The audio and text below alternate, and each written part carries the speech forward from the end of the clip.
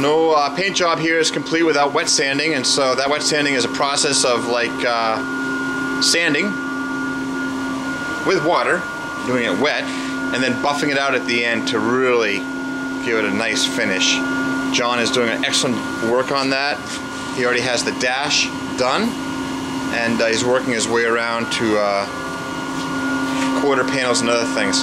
We actually keep the inside already taped, so that way any of the compound that's being used is not dirtying up the interior. But you can see that, you know, he's ripped away some of the paper because he's doing the dash. But wet sanding is being done. Very shortly we'll see this thing put together like Humpty Dumpty very quickly with seats and other things.